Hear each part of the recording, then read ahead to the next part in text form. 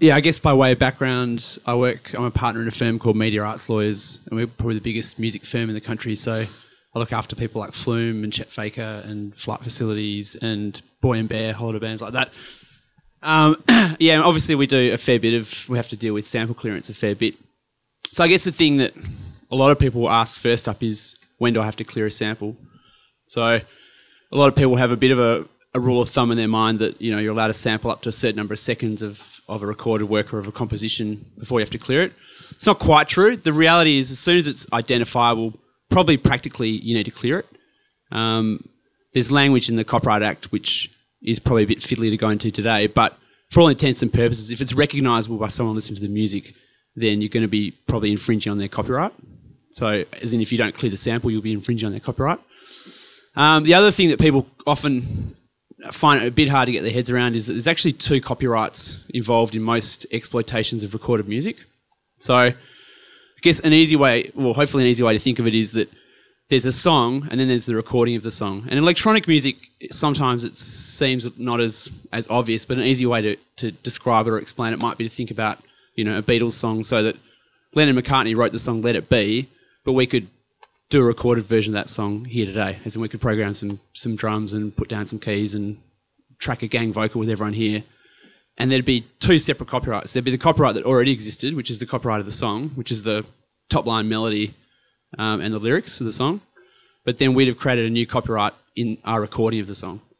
So I guess what that means for samples is that every time you're sampling someone else's recording, if someone here wanted to then sample that recording we just made, there's actually 2 copyrights you've got to clear. You have to come to, if it was Adam and I doing the recording, you have to come to us and say, hey, I want to clear a sample of your recording. But simultaneously, you have to go to Sony ATV or whoever's controlling the Beatles catalogue and say, hey, we also want to clear our sample of the composition. So every time you're sampling a recording, you're going to be sampling a composition at the same time.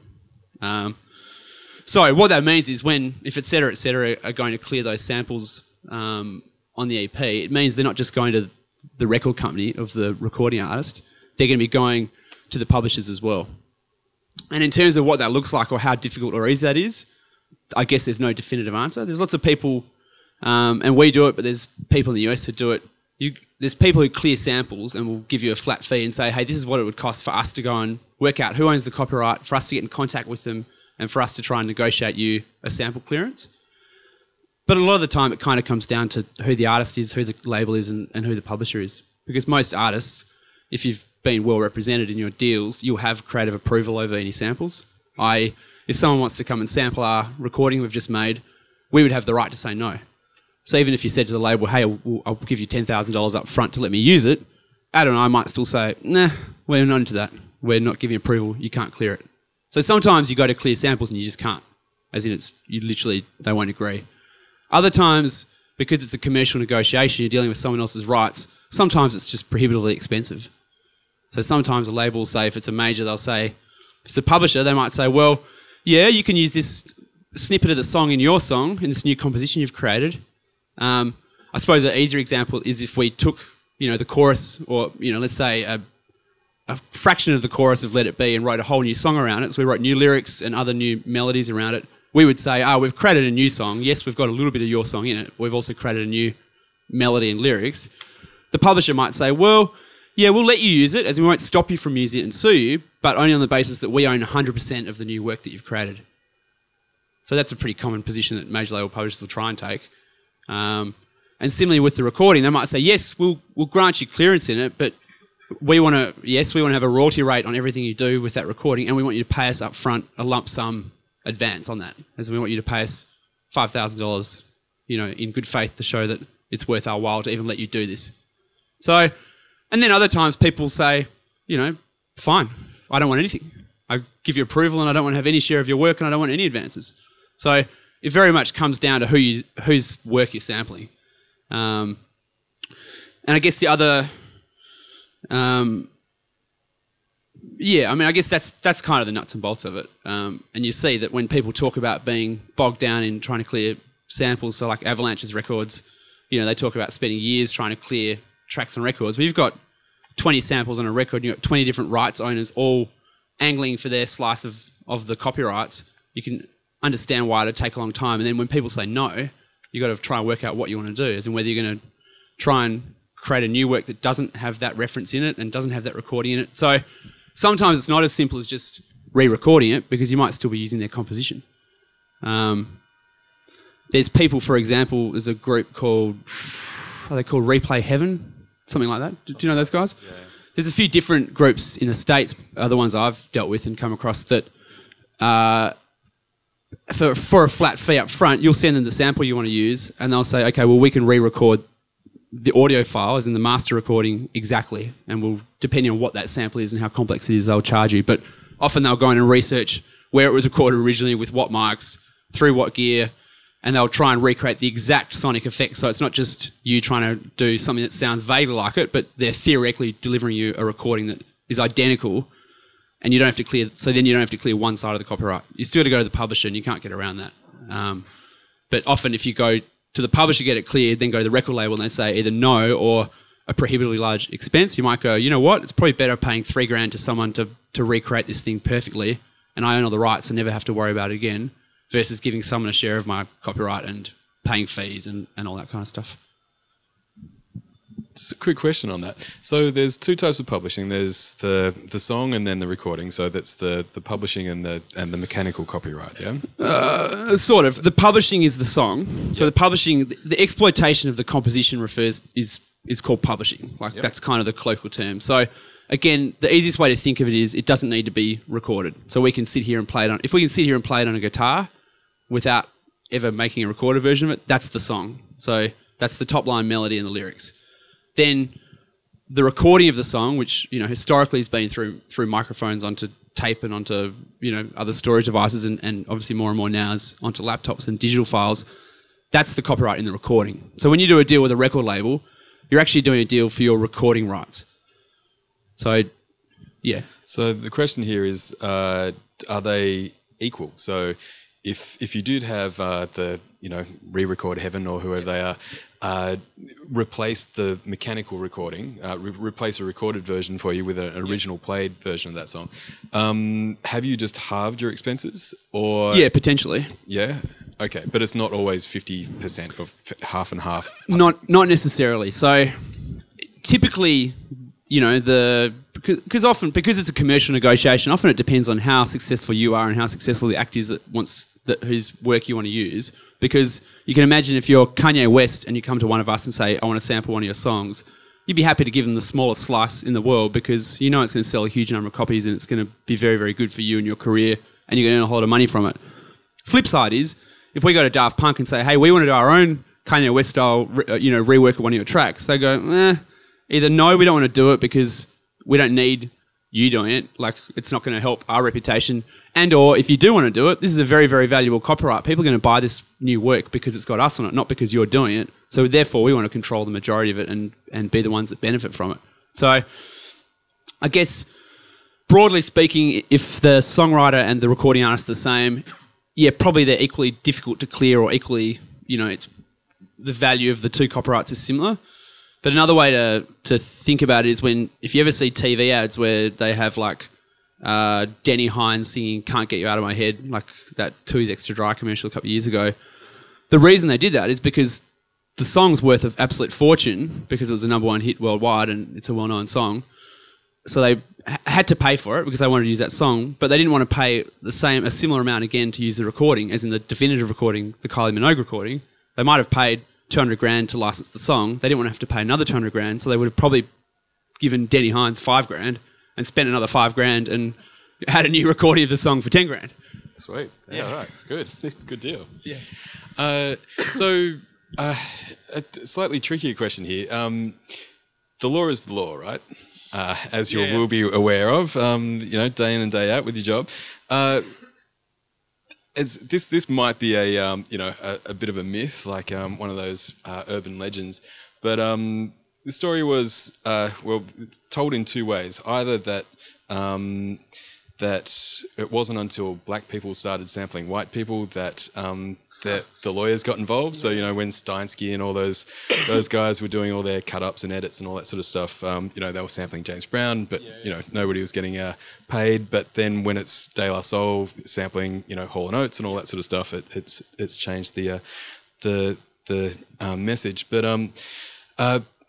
But then at the sort of other end of history, sort of this end, now that there's less money in music and there's SoundCloud and all that sort of stuff, I mean, it seems to be edits everywhere and people even letting you download it, people even pressing it to vinyl, that sort of stuff. So the law hasn't changed, but has the veracity of how it's going to be pursued changed? Yeah, what you find is typically artists aren't suing other artists. It's not like people hear their song being played somewhere else and decide they want to sue them. And the reason probably why, if that is how it's played out in history, why white artists plundering black copyrights weren't being sued is because probably there was no one there to actually represent those rights and commercially enforce them. What you find is like there's not that many musical matters that end up in court because to go to sue someone and to run it to full course of litigation can cost anywhere from $100,000 to millions. And there's not often that many copyrights or that big a dispute that's worth it. And the reason the Men at Work case, went to trial recently was just because that was a worldwide number one and was the biggest selling hit of 1984 or whatever year it came out. And there was enough there to justify people having these fights. But it's very, very rarely the artists who are fighting about it. It's the record companies and the people who own and control these rights who are largely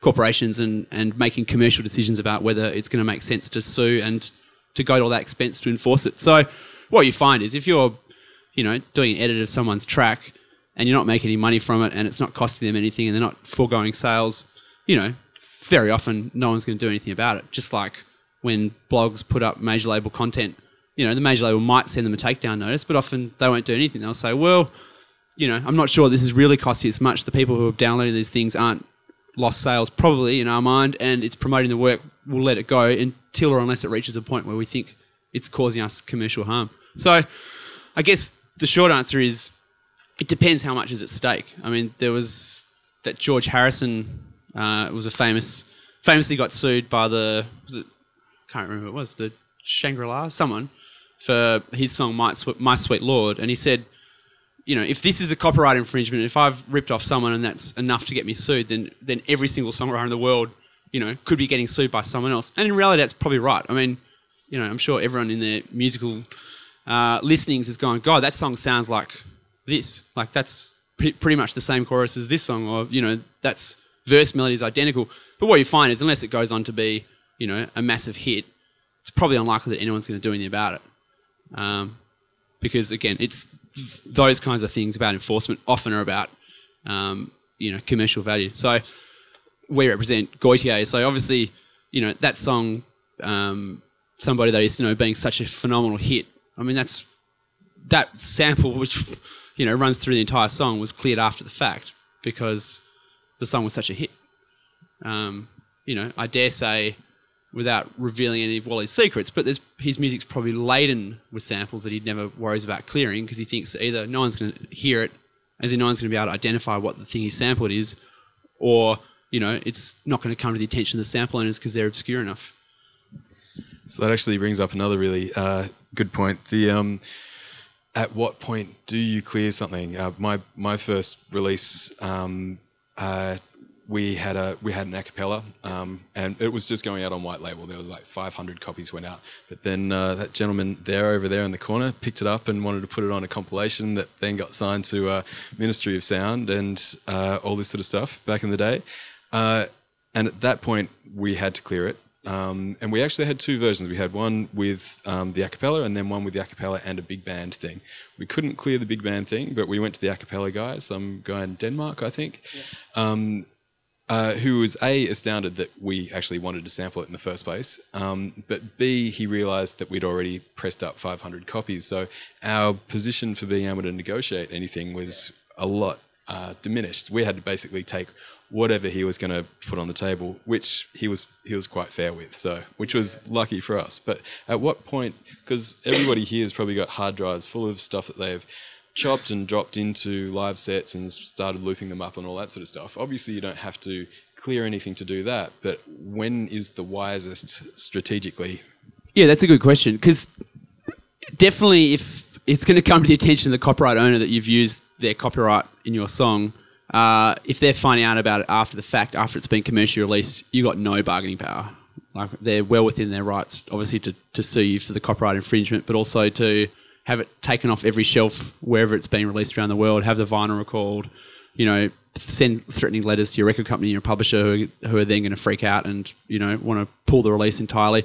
So there's no question that if you've got samples to clear and you're going to commercially release stuff, the best time to negotiate is before you release it, because then if you are having the discussion with a copyright owner, and if they're big enough, they're not going to care either way, and they're just going to tell you to go screw yourself. But for a lot of people, they want you to sample their work, in the sense that they're going to have a share of a new copyright. They're potentially going to be getting a fee for you to do it, or a share of income from it. So if you're saying, well, hey, we want to clear this song and this recording, like, this is what we propose the terms to be.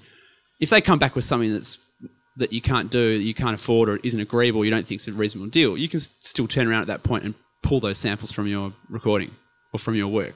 And they know that, and you'll communicate that to them and say, well, you know, for what you guys are asking for this clearance, we're not going to do it. Like, if you can come back down to here, yeah, we can make a deal. Otherwise, don't worry about it. We've got other songs. We're not going to release this. Whereas, once a song's A, released, or B, even worse, not for you, but for your clearance terms, climbing up the charts, then you're really in trouble. That Bauer song, Harlem, is it Shake or Harlem Shake? Harlem Shake, yeah. Harlem Shake, which you showed me originally. So that has uncleared samples in it, and, you know, because that song became such a huge phenomenon from the going viral online, I was talking to the attorney that represents Bauer in New York, and he was like, I have 1 week a year where I turn my phone off, and American attorneys, like, they'll write you back emails at 4 a.m. on a Sunday night. Like, they never turn their phones off. He's like, I have 1 week a year. He said he flew to Costa Rica. He flew somewhere else into the mountains to go surfing. He's like, there's no internet, there's no nothing. The song breaks. The sample issue comes up, and I've got literally every person who's ever done anything in the music world harass me going, we have to clear this, this is going to, like, cost us so much money. So he said he ended up having to got set up with this tent and this satellite dish up on top of this hill in Costa Rica. And he said, I was there for a week and I worked 7 days, you know, kind of 16, 17 hours around the clock. And he said all these Costa Ricans worked out what I was doing, as in worked out why I was there, and all knew the song, and we were holding boom boxes outside his tent playing Harlem Shake. So, like, you know, trying to clear that stuff then, or, you know, after the fact when it's a hit is, you know, a massive mind meld, because there's so much value at stake. Whereas when you're doing it at the front when there's no value at stake, people are much more cavalier about it and like, yeah, well, we can agree that. Yeah. There's actually another sort of